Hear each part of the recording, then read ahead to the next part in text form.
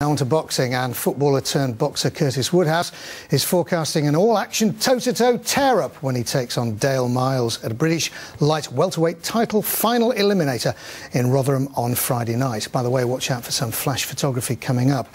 It's the biggest fight so far for Beverley-born Woodhouse, who turned his back on a successful football career during which he played for Birmingham, Sheffield United and Hull City. And he's determined to make the most of it. I've never met Dale before, but you know, I know he's similar to myself, that he's hard working, so there's no need to call each other names or anything like that. But believe me, when the bell goes, he's in a whole world of trouble. He's never been in as deep as I've been. He's never boxed anyone.